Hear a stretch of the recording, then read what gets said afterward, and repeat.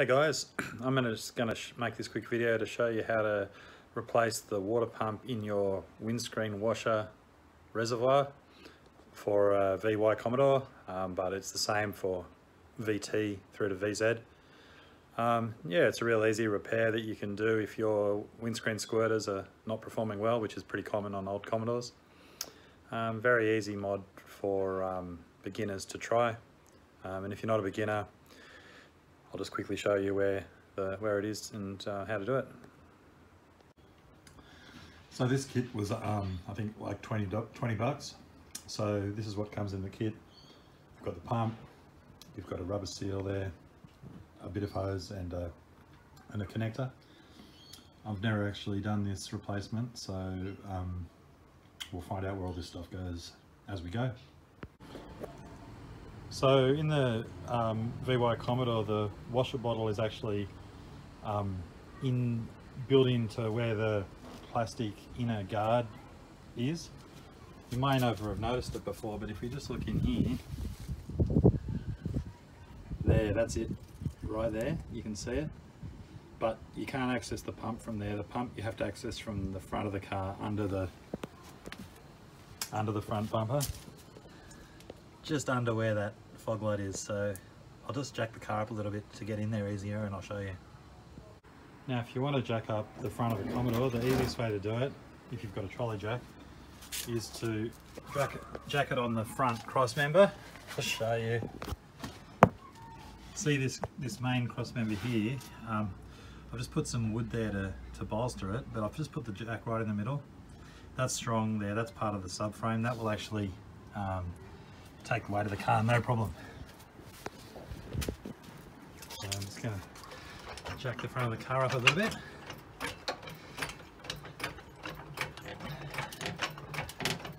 We don't have to lift the wheels right off the ground just for this job, it's just to give us a little bit more space to work under there. Alright guys, so I'm just under the car now, pretty much directly under that fog light that I showed you before on the driver's side of the car. Now this is the pump here, the old one, and to get it out, you can see right here is the seal that goes into, this is the tank here. So we'll just ease this out. Now water could dump on my head when I do this, but I think I've let it run pretty much empty, so I'd advise you to squirt all the water out of the tank first so it doesn't dump on your head. So I'm just going to pull this out. Oh, there's a bit of water. Just going to let that run out. So here's the pump. Basically we just take off the old one and put on the new one. So there's an electrical connector at the top there. It's got one of these little wire clips, so you just loosen that with a screwdriver. Like that, and that should just come off.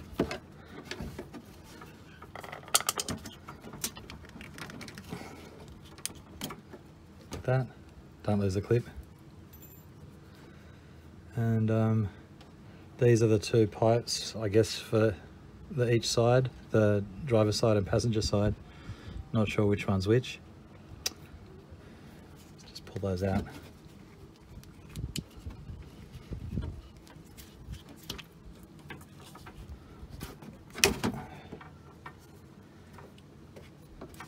So there's the old one.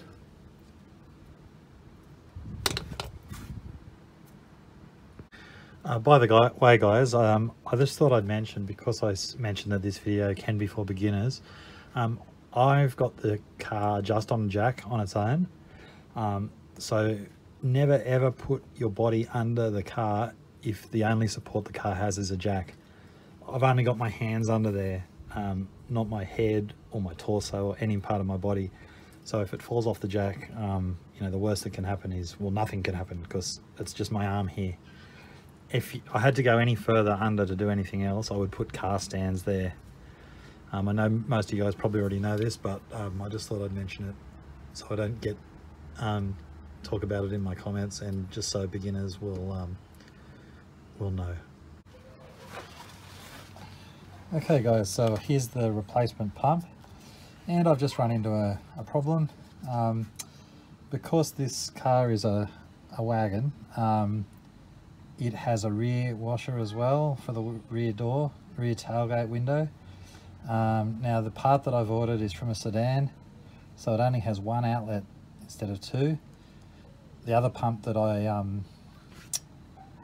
pulled out had two water outlets because this is a wagon. So what I really need to do now is send this pump back and get the correct one for the wagon. But just for the purpose of this video, I don't really care about the back window because I don't even have a windscreen wiper there. So in this case, I'm not going to worry about it. I'm just going to hook it up only with the front windows squirters and not the wagon, the back one. So pretty much, I'm not sure which of these is which. So all I can really do is try each one and see. So you've got the new rubber seal there. That just goes on like that. We'll put the electrical connector on. Now that can only go one way.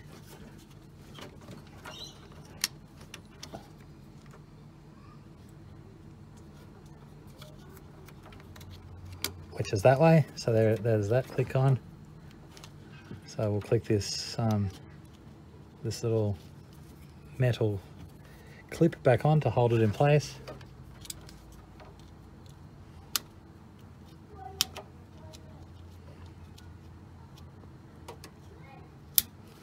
Like so. Now this just sticks into the tank. Like so.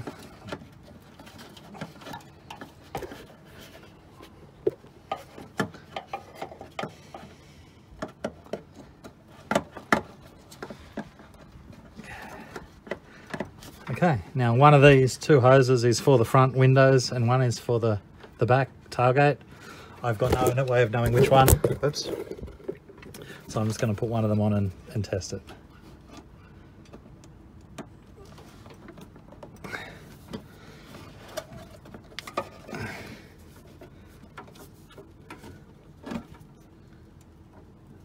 So there's that.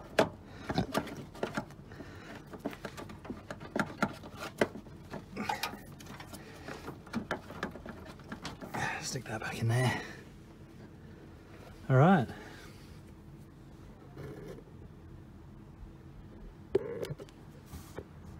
Now guys, here's the rubber hose that connects the water to the squirters. This one seems it's in reasonably good condition, but this can sometimes get very brittle and broken. If yours is really brittle and no good, just you can buy a new one. Just buy they're a standard size, just a washer hose. It's just called a length of washer hose, so you can replace that. I'm not going to bother doing that now. So I'll just fill up the water in the car and we'll test it out.